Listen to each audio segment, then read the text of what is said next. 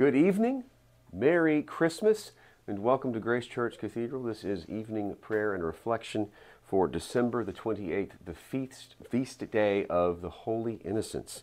If you'd like to follow along, evening prayer begins on page 117. Yours is the day, O God, yours also the night. You established the moon and the sun. You fixed all the boundaries of the earth. You made both summer and winter. O God, make speed to save us. O Lord, make haste to help us. Glory to the Father, and to the Son, and to the Holy Spirit, as it was in the beginning, is now, and will be forever. Amen. Alleluia. O gracious light, pure brightness of the ever-living Father in heaven, O Jesus Christ, holy and blessed, now as we come to the setting of the sun, and our eyes behold the vesper light, we sing your praises, O God, Father, Son, and Holy Spirit. You are worthy at all times to be praised by happy voices, O Son of God, O Giver of life, and to be glorified through all the worlds. Psalms appointed for this evening are Psalms 19 and 126. The heavens proclaim the glory of God, and the firmament shows forth the work of God's hands. Day unto day takes up the story, and night unto night makes known the message. No speech, no word, no voice is heard, yet their span extends through all the earth, their words to the utmost bounds of the world. There God has placed a tent for the sun. It comes forth like a bridegroom coming from his tent, rejoices like a champion to run its course. At the end of the sky is the rising of the sun. To the furthest end of the sky is its course. There is nothing concealed from its burning heat. The law of the Lord is perfect. It revives the soul. The rule of the Lord is to be trusted. It gives wisdom to the simple. The precepts of the Lord are right. They gladden the heart. The command of the Lord is clear. It gives light to the eyes. The fear of the Lord is holy, abiding forever. The decrees of the Lord are truth, and all of them just. They are more to be desired than gold, than the purest of gold, and sweeter are they than honey from the comb. So in them your servant finds instruction. Great reward is in their keeping. But can we discern all our errors? From hidden faults acquit us. From presumption restrain your servant, and let it not rule me. Then shall I be blameless, clean from grave sin. May the spoken words of my mouth and the thoughts of my heart win favor in your sight, O Lord, my rescuer, my rock. When the Lord delivered Zion from bondage, it seemed like a dream. Then was our mouth filled with laughter. On our lips there were songs. The heathens themselves said, "What marvels the Lord worked for them! What marvels the Lord worked for us! Indeed, we were glad." Deliver us, O Lord, from our bondage, as streams in dry land. Those who are sowing in tears will sing when they reap. They go out full of tears, carrying seed for the sowing. They come back full of song, carrying their sheaves. Glory to the Father, and to the Son, and to the Holy Spirit, as it was in the beginning, is now, and will be forever. Amen. A reading from the book of the prophet Isaiah. Sing, O barren one, who did not bear. Break forth into singing, and cry aloud, you who have not been in travail. For the children of the desolate one will be more than the children of her that is married, says the Lord. Enlarge the place of your tent, and let the curtains of your habitations be stretched out. Hold not back. Lengthen your cords and strengthen your stakes. For you will spread abroad to the right and to the left, and your descendants will possess the nations, and will people the desolate cities. Fear not, for you will not be ashamed. Be not confounded, for you will not be put to shame. For you will forget the shame of your youth, and the reproach of your widowhood you will remember no more. For your Maker is your husband, the Lord of hosts is his name, and the Holy One of Israel is your Redeemer. The God of the whole earth he is called. For the Lord has called you like a wife forsaken and grieved in spirit, like a wife of youth when she is cast off, says your God. For a brief moment I forsook you, but with great compassion I will gather you. In overflowing wrath for a moment I hid my face from you, but with everlasting love I will have compassion on you, says the Lord, your Redeemer. For this is like the days of Noah to me. As I swore that the waters of Noah should no more go over the earth, so I have sworn that I will not be angry with you, and will not rebuke you. For the mountains may depart and the hills be removed, but my steadfast love shall not depart from you, and my covenant of peace shall not be removed, says the Lord, who has compassion on you. O afflicted one, storm-tossed and not comforted, behold, I will set your stones in antimony, and lay your foundations with sapphires. I will make your pinnacles of agate, and your gates of carbuncles, and all your wall of precious stones. All your sons shall be taught by the Lord, and great shall be the prosperity of your children. The word of the Lord. Thanks be to God. Well, I hope that everyone is having a joyful and merry and relaxing Christmas. We're still in the season of Christmas. It began just a few days ago, December 20th, 25th, and we are in this very sort of special time after Christmas. There are 3 feast days that happen right after the Christmas holiday, and they are the Feast of St. Stephen, the Feast of St. John, the Apostle and Evangelist, and the Feast of the Holy Innocents. And the tradition of the Church has a sort of great explanation around why we have these 3 major feasts right one after the other. The first is St. Stephen, the first martyr of the Church, the proto-martyr of the Church, and he was a martyr in will and in deed, which means that he chose to follow Christ and gave up his life in witness to the gospel.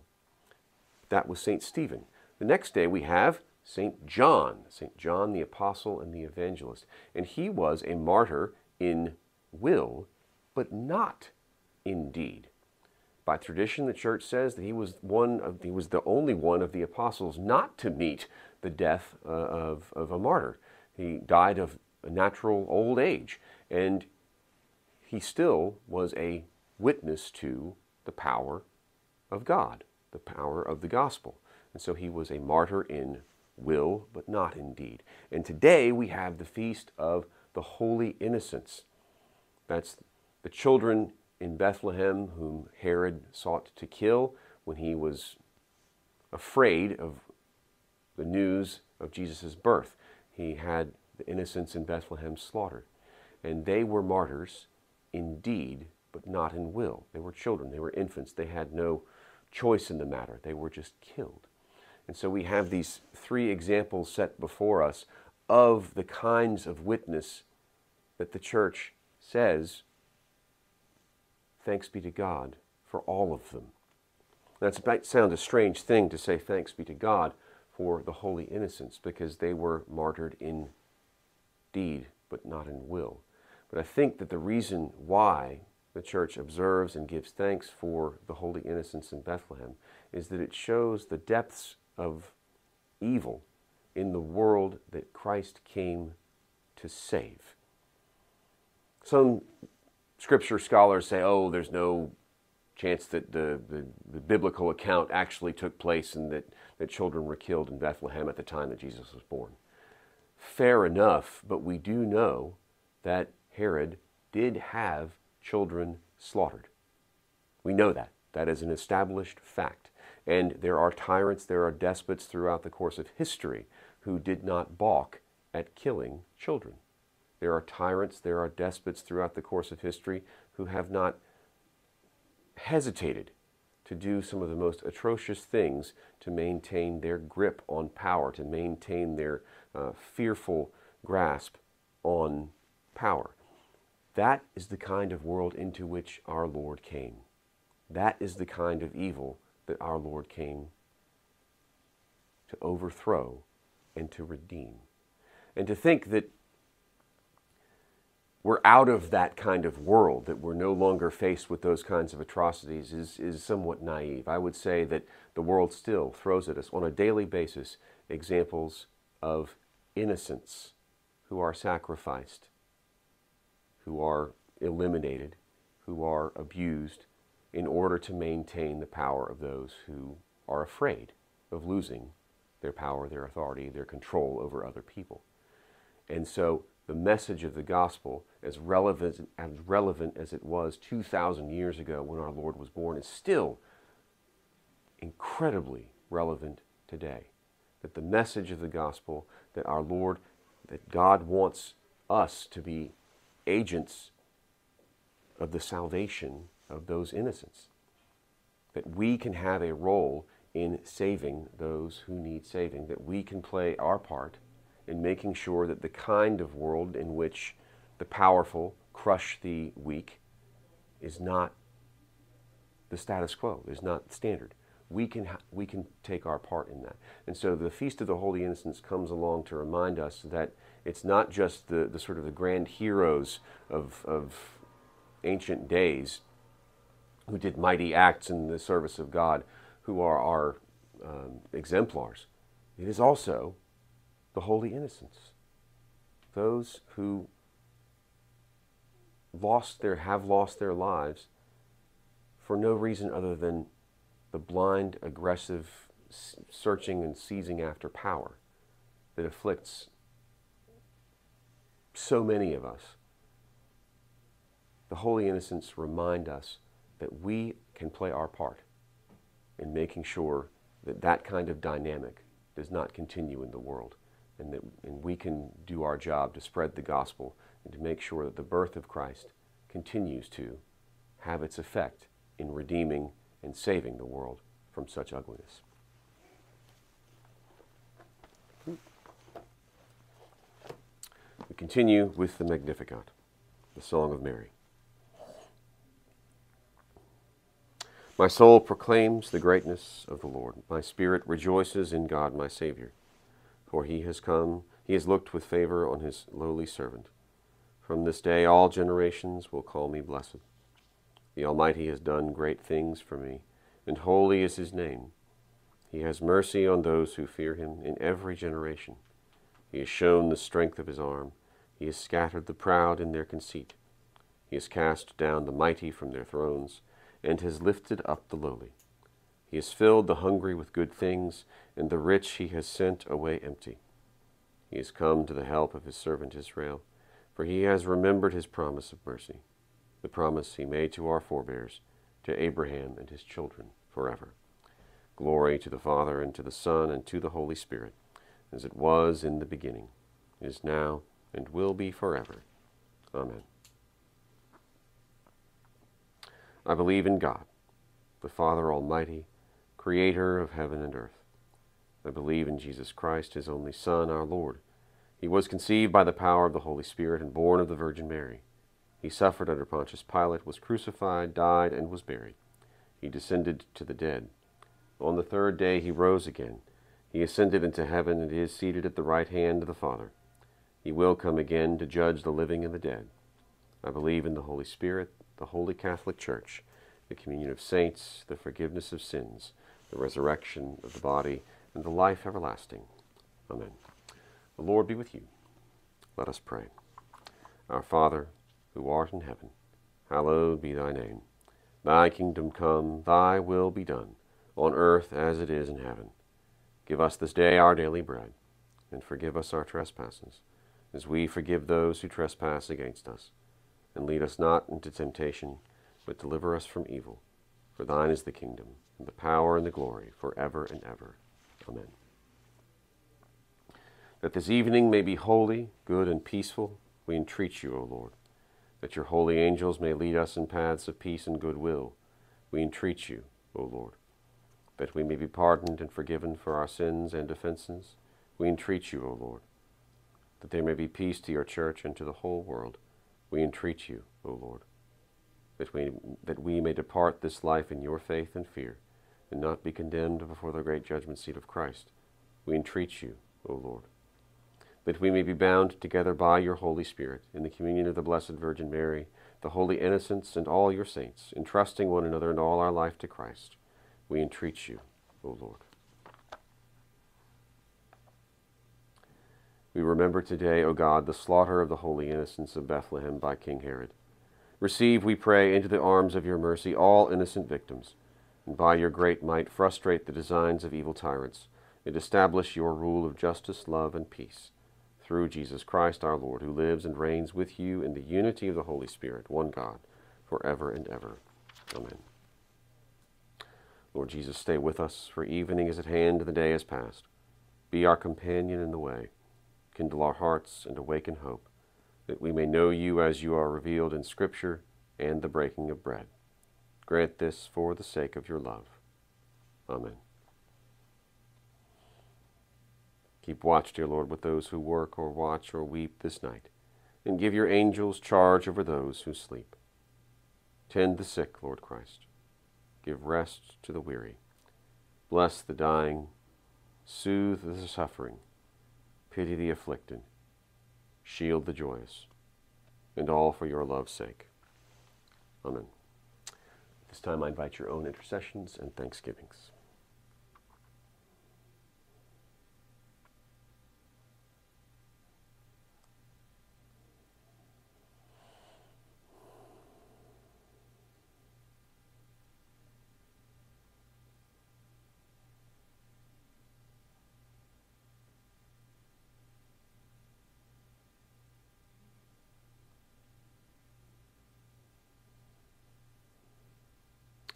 Lord, in your mercy, hear our prayer.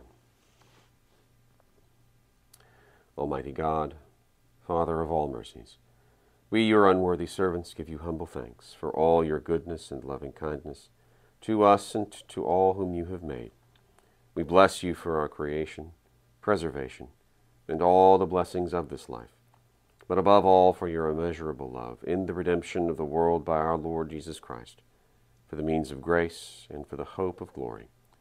And we pray, give us such an awareness of your mercies, that with truly thankful hearts we may show forth your praise, not only with our lips, but in our lives, by giving up ourselves to your service and by walking before you in holiness and righteousness all our days. Through Jesus Christ our Lord, to whom with you and the Holy Spirit be honor and glory throughout all ages. Amen. Let us bless the Lord. Thanks be to God. May the joy of Mary and Joseph be with you this season. May the wonder of the shepherds be with you this season. And may the perseverance of the wise men be with you this season. And the blessing of God Almighty, the Father, the Son, and the Holy Spirit be upon you and remain with you always. Amen.